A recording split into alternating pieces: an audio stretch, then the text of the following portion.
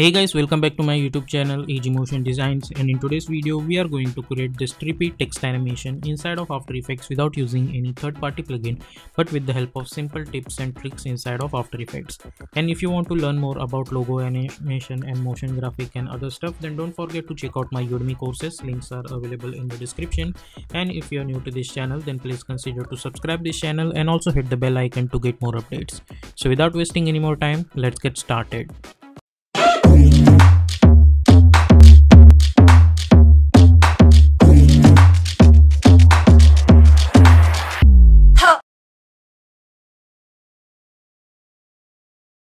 So here we are in Adobe After Effects. Let's create a new composition. We will call it as main animation. Width I'm going to choose 1920. Height I'm going to choose 180. Frame rate is 30 and duration is 10 seconds long, and background color is black color, and simply hit OK. Then go to choose grid and guide option and simply hit on title selection. Now I'm going to select my text tool and I'm going to type my text called motion. Now select this text, press Ctrl Alt Home to align that anchor point to the center. Go to the Align tab, align it horizontally and then align it vertically. Press S for scaling option and scale it somewhere around like this. Go to the paragraph menu and make sure to choose center text. Press Ctrl Alt Home to align that anchor point to the center and align it center like this. Now select this layer and convert this layer into 3D. Press R for rotation and create one keyframe at Y position.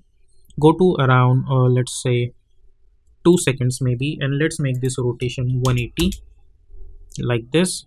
Then we will take a gap of 4 seconds. We will create another keyframe and then go to around 6 seconds and we will make it 360. So if you see, we will get this kind of animation. Now select those keyframes and hit F9. Go to the graph editor, select this graph. By holding shift we will move one handle over here and we will move one handle over here. So if you see this, we are gonna get this kind of animation. Now minimize this. Now go to the start, select this motion and hit Ctrl D, hit U, and we will delete this rotation keyframes, and let's disable this.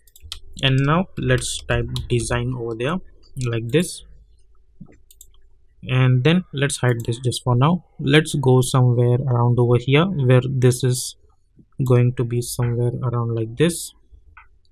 At this point I'm going to select this motion layer. I'll press Ctrl Shift D to split this layer, and we will hide this, and we will enable this design, and let's go somewhere around over here around 2 seconds. And now I'm going to select this and I'll make it apparent with this third layer, which is this one.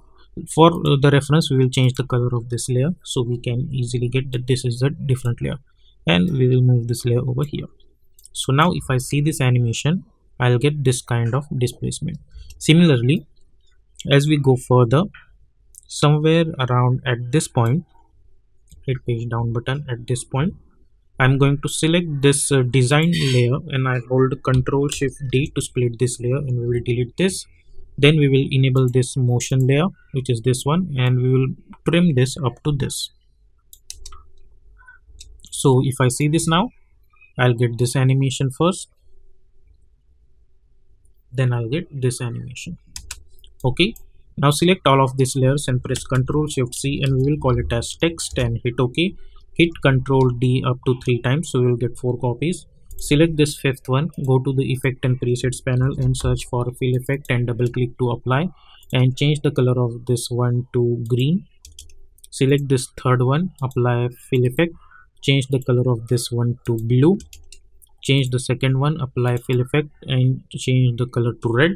Now hit page down button 1 time, select this third layer. With the help of open square bracket we'll move this over here, go over here, move this over here, and move this over here. So if you see, we will get this kind of stuff. Now go to the start, select all of them, and let's move it up to here. So if you see this now, we will get this kind of animation. Now select all of this layer, press Ctrl Shift C to pre-compose this, and let's call it as animation and hit OK. Press Ctrl Y to create one solid background. Go to the effect and presets panel and search for ramp effect and apply this gradient ramp. Select this, press Ctrl Shift C, and let's call it as ramp and hit OK. And let's hide this.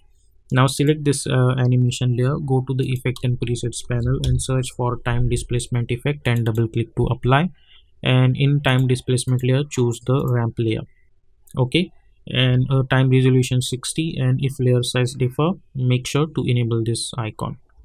Okay, and now if you hit play, it will take a little bit time to load. And over here also, as you guys can see, it's taking a little bit time to load, but final output would be awesome. Right now I'm running this in quad resolution only, so we can easily see this dispersion effect over here like this.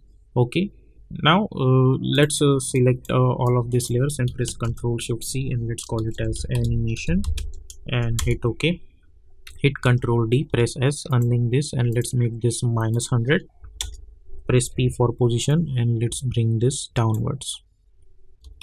Okay, because we want reflection. Okay, now select this, go to the rectangle tool, and we are going to create one mask for this layer like this. Go to the mask option and increase the feathers to 200 like this. Okay, press Ctrl Y to create one solid background and apply fractal noise effect and double click to apply. Increase the contrast and let's decrease the brightness. Complexity, let's make this 10. Go to the transform, unlink this uniform scale, increase the width and decrease the height. Let's make this width 1200. Now select this, press Ctrl Shift C, and let's call it as fractal. Let's hide this. Select this second layer, go to the effect and presets panel and search for compound blur effect and double click to apply, and let's select this fractal layer, so we will get this kind of stuff. Okay, now after that, right click, new, and create one null object. Select all of them and make it apparent with this null.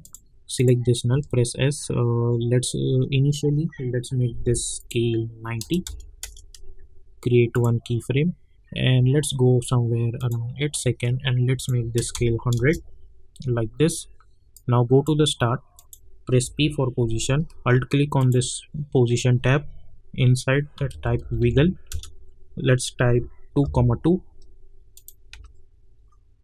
So along with this animation, we will get a little bit of wiggle animation also.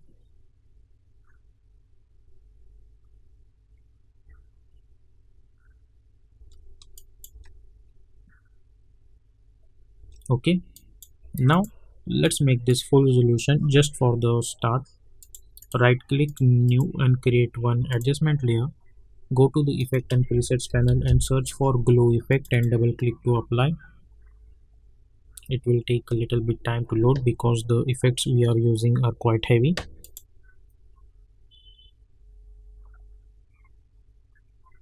Or let's choose quad resolution only, so see, and we will increase the glow radius to 100, glow intensity to 0.5, and glow threshold to 90. Okay, so we are getting this kind of stuff. So this is how you can create this kind of animation inside of After Effects.